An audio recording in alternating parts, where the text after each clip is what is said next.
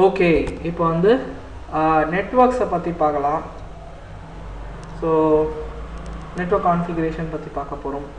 So graphical மெத்தடில் நெட்வொர்க்கை configure பண்ணணும்னா, அதாவது நெட்வொர்க் ஏன் வேணும்னா, நீங்கள் அப்போ தான் இன்டர்நெட்டோட கம்யூனிகேட் பண்ண முடியும். உங்கள் பாக்ஸை அப்டேட் பண்ணலாம், உங்கள் பாக்ஸை ப்ளஸ்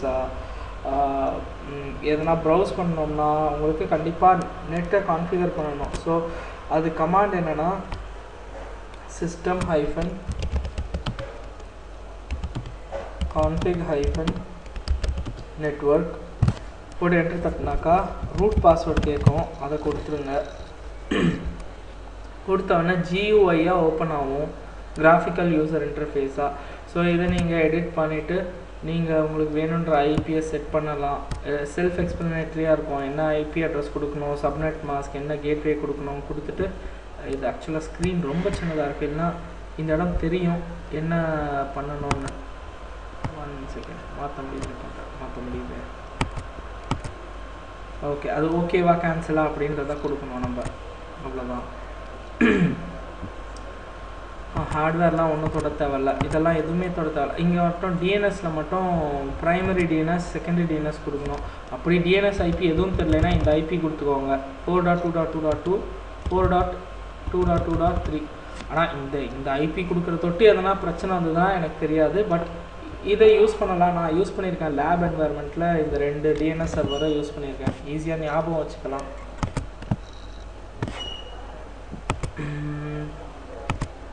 ஓகே, சரி, இதை க்ளோஸ் பண்ணிடுறேன்.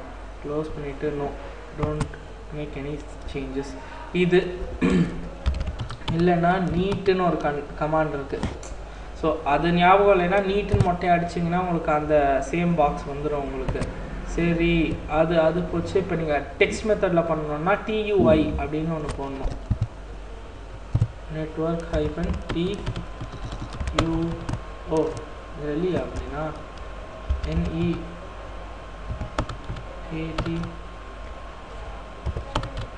நீட் கண்ட்ரோல் தான் இருக்குது. ஸோ சிஸ்டம்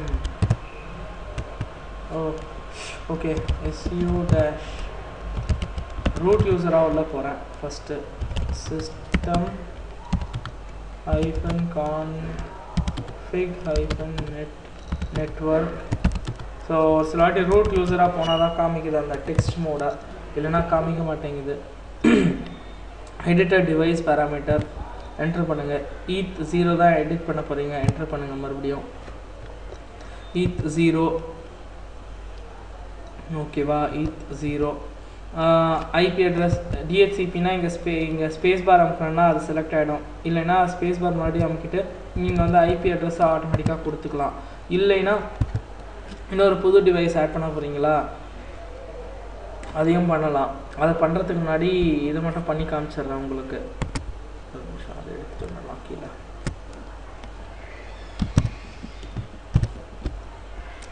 ஓகே, இதை க்ளோஸ் பண்ணிடணும், தேவையில்லை. Okay, perfect.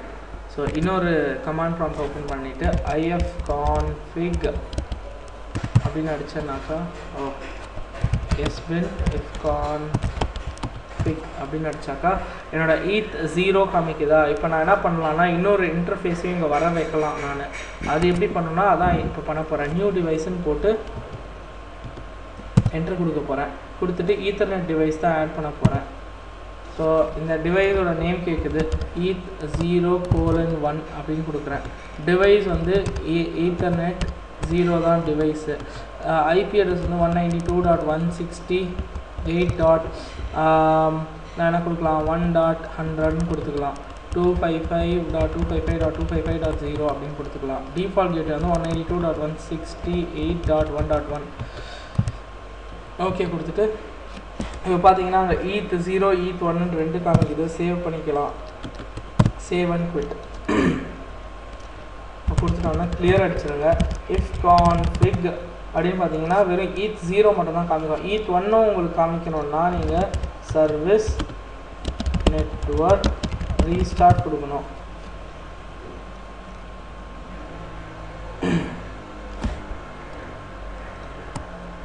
கொடுத்த உடனே கிளியர் அடிச்சிடுறேன். ifconfig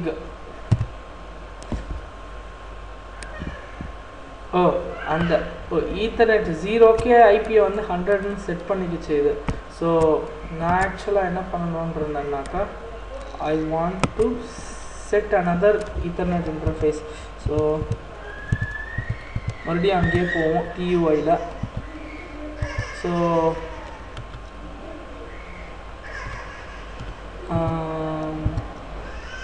இங்கே வந்து டிவைஸ் வந்து :1ன்னே கொடுங்க. Okay, save and quit. Service network restart அப்படின்னு கொடுங்க.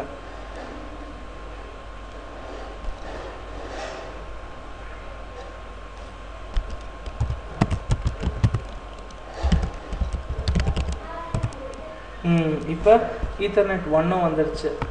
ஸோ ஈத்தர்நெட் 1க்கு இந்த ஐபி இருக்குது. ஈத்தர்நெட் 0க்கு இந்த ஐபி இருக்குது .11ன்னு. ஈத்தர்நெட் 0:1க்கு இந்த ஐபி இருக்குது. இது எப்போ யூஸ் பண்ணலான்னா 2 நெட்வொர்க்கு கனெக்ட் ஆகிருக்குனாக்கா நம்ம வந்து அப்போ ஐபியை வந்து 2வது நெட்வொர்க்கோட ஐபியை கொடுத்துட்டு அந்த டிஃப்ரெண்ட் சப்நெட்டில் இருக்கிறத கான்டாக்ட் பண்ணிக்கலாம். அந்த மாதிரி எப்போனா ஒரு சில சுச்சுவேஷன்ஸில் ரொம்ப ரேர் அந்த மாதிரி சுச்சுவேஷனாக வர்றது, அப்போ வந்து ஒர்க் ஆகும் இது. ஸோ அதுதான், அப்படி தான் ஐபி அட்ரஸை கான்ஃபிகர் பண்ணணும். நெக்ஸ்ட்டு வந்து பார்த்தாக்கா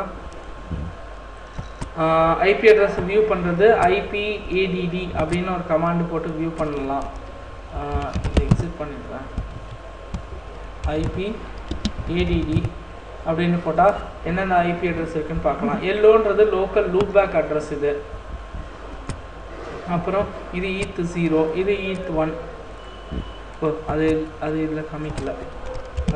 கான்ஃபிகில் காமிக்குதா? இஃப் கான்ஃபிகில் காமிக்குது, அங்கே காமிக்க மாட்டேன். இஃப் கான்ஃபிகும் ஈத்தர்நெட் எல்லா ஐபி அட்ரஸும் லிஸ்ட் பண்ணுறதுக்கு யூஸ் பண்ணுற இது.